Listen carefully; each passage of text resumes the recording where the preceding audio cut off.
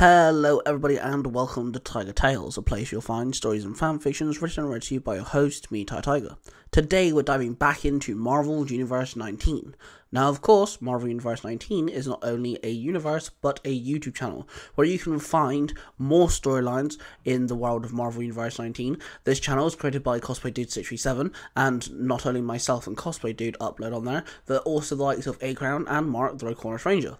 So, that being said, let's dive in with today's story. Avengers Earth's Last Alliance is a new ragtag team of Avengers. A lot of them have been Avengers in the comics before, and there's also an OC thrown in there as well. Up Close is a brand new hero and a mutant who's learning how to use his abilities. Not only that, but our new team of Avengers have been having an issue with Green Goblin, who seems to have a new gold crystal that umps his powers. So, with that being said, let's dive in to today's chapter. Avengers, Earth's Last Alliance. Chapter 3. A Thunderous Shock. Johnny Storm woke up in a hotel room, feeling rather hungover. He climbed out of bed and got dressed, and then he looked over and saw his most recent conquest was still sleeping. He shrugged his shoulders and walked out onto the balcony. He jumped off the ledge and allowed the wind to slap his face, waking him up a bit more. "Flame on!" he called out, and his entire body set on fire. He then took flight and headed back to the Baxter building. He flew in and landed inside, his fiery body dying down. He then walked into the kitchen and found something to drink.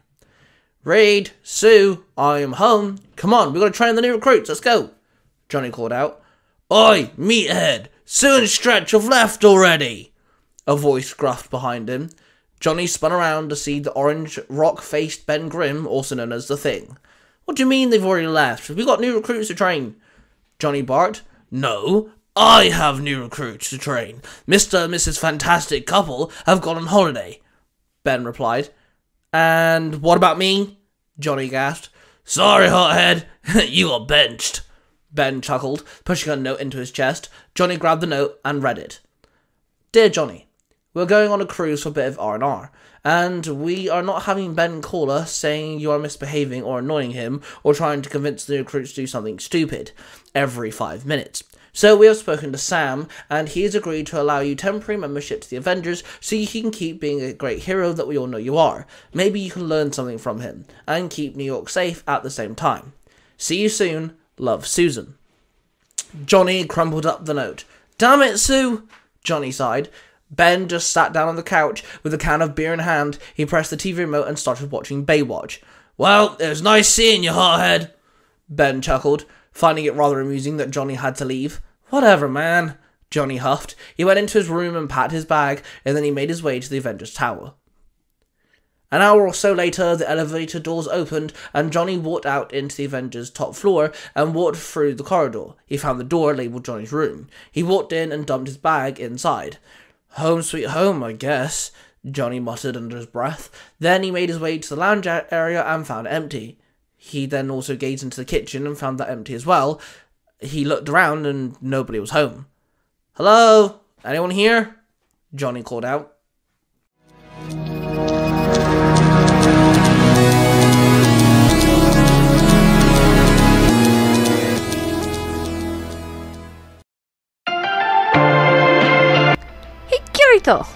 Did you hear about that new podcast? What new podcast, Asu? It's called the Tiger Nexus Podcast, run by Tai Tiger. Hold on. I know that name. He's the guy behind Tiger Tales on YouTube, right? Yep, that's right. And now he's launched his own podcast where he interviews content creators and nerds of all kinds. No way, that sounds so cool. What's the name of the podcast again? The Tiger Nexus Podcast. You can find it on all major podcast platforms. Hold up, he's had Cosplay Dude 637 on there? That's amazing! I know, right? He's also interviewed A-Crown, Mark the Red Corner Ranger, and many others. I am totally subscribing to the Tiger Nexus Podcast. I don't want to miss anything. Tune in to the Tiger Nexus Podcast by Tai Tiger for fascinating interviews with your favorite content creators and nerds. Find it wherever you get your podcasts. Don't miss out.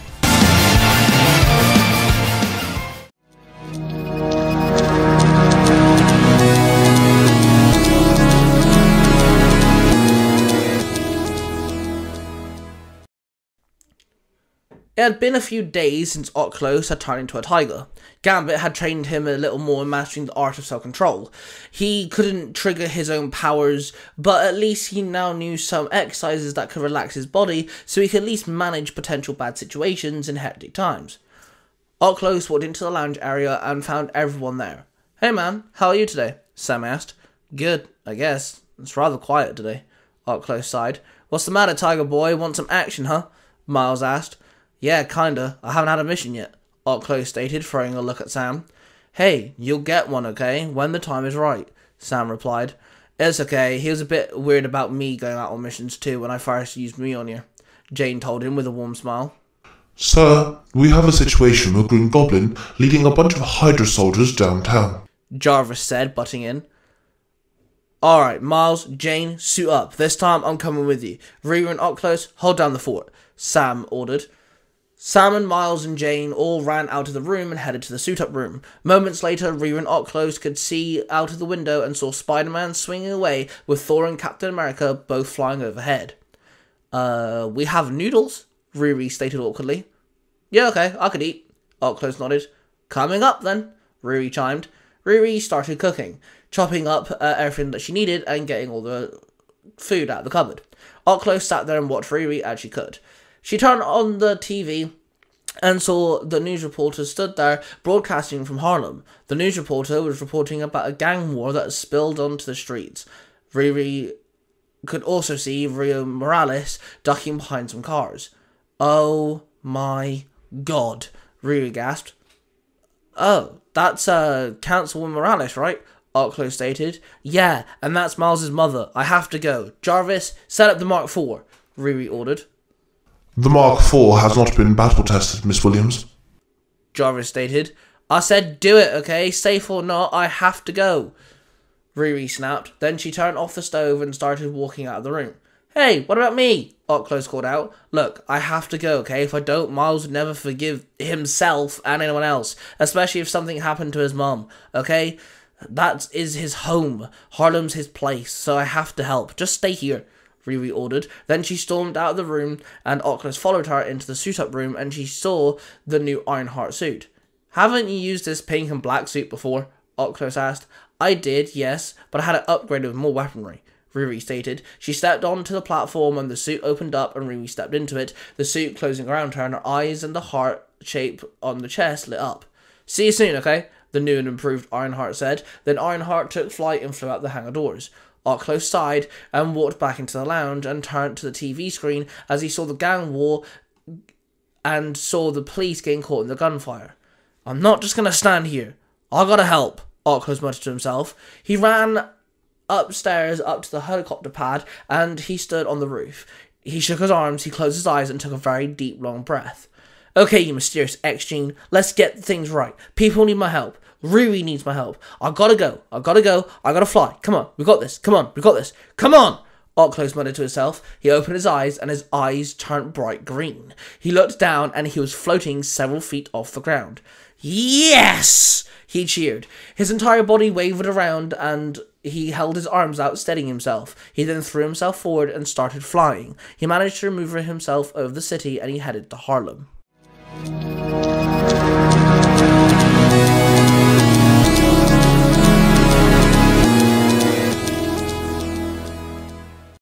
Yo, Kiri Dog, you're friends with the player Piran, right? That I am. Why do you ask? Oh, I just saw a story about him on YouTube. Yeah, that would be Sword Art Online, the Cornish Saga on Tiger Tales. Hold on, man. Tiger Tales is ran by Tai Tiger, and I know this story was done by Cosplay Dude 637. You're right on both accounts, Klein. Cosplay Dude 637 has brought back Storytime by collaborating with Tai Tiger, and they have brought his stories back to life on Tai's channel. That's awesome! I love their work.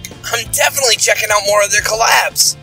For exciting stories like Sword Art Online, the Cornish Saga, head over to Tiger Tales on YouTube and check out the playlist Storytime with Cosplay Dude 637. And don't forget to hit that like button and ring that reminder bell so you can stay up to date with all the amazing stories by Tai Tiger and Cosplay Dude 637.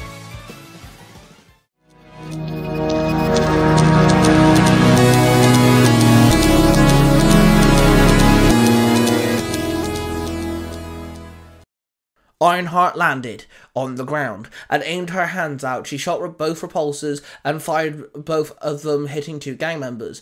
They fell off their feet and hit the floor. Some of the rival gangs aimed their guns at Ironheart and started firing at her. Their bullets just bounced off of her. She then stood tall and her shoulder pads opened up and 2 flashbangs fired out and bounced off the ground before going off. Ironheart then jumped over the car and landed next to Rio Morales. "Hello, Councilwoman," Ironheart said. "Riri, thank God you're here." Riri sighed in relief. "You need to get out of here now. I promise I'll sort this out," Ironheart told her. "Okay, but please be safe," Rio demanded. "Yes, ma'am," Ironheart said with a salute. Rio stood up and slowly scurried away behind the police barricade. Ironheart jumped over the car and found the gang members recovering from the flashbang. Then she ran up to one of them and punched one in the stomach, sending him flying back into a wall. She turned around and fired her repulsor blasts, hitting another thug's leg, tripping him over. Then suddenly, Oculus crashed onto one of the thugs. He climbed to his feet, grunting as he did. Ironheart turned around and thrust herself over to Oculus. "Hey, what are you doing here? And you're not wearing your super suit," Ironheart barked.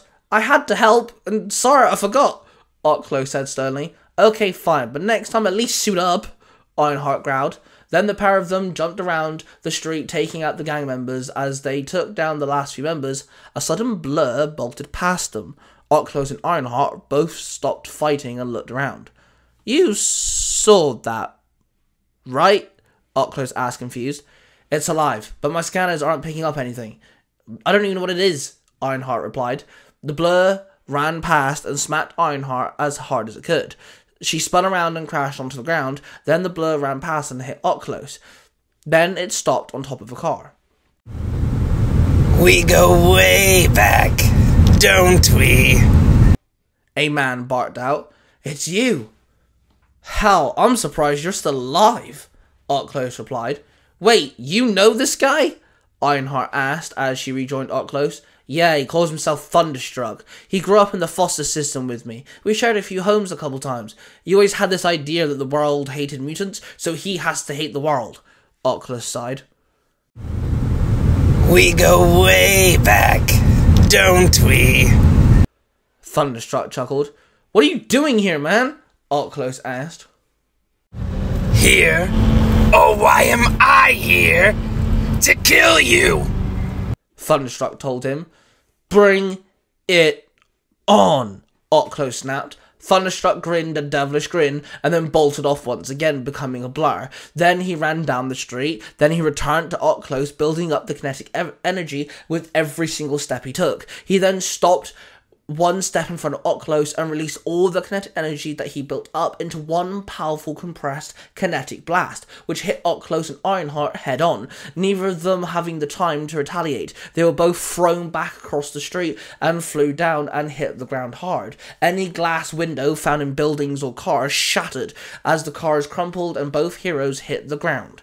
Suit power at 10%. Jarvis told Ironheart.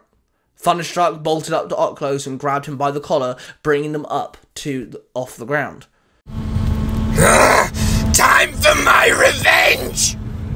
Thunderstruck grinned. Oculus stared at Thunderstruck. As he pulled him up off the ground, Oculus glared at Thunderstruck. Oculus's eyes suddenly turned purple. Gambit was voiced by Cosplay Dude 637, and Thunderstruck was voiced by Austin. This podcast is a production of the Three Ranger Bros Studios, in association with Zio to Hero, the podcast. Thank you very much for listening to this chapter.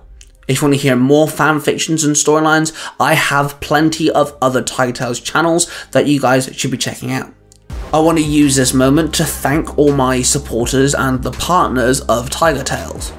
Now, if you'd like to hear me interview content creators about their content, or geek about specific topics with a bunch of geeks, make sure you check out the Tiger Nexus podcast. My podcast can be found everywhere you can find your podcast, and we have a great time. We usually upload on Mondays. Now, of course, make sure you check out the links down below. It'll lead you to some of my other channels. I game on YouTube, I do artwork on YouTube, and I like to talk about movies, TV shows, and comic books on YouTube. So make sure you go check out the other channels.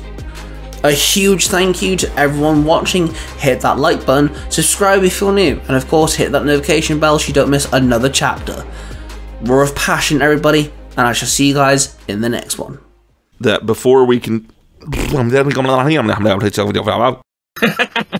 Don't touch my Pringles.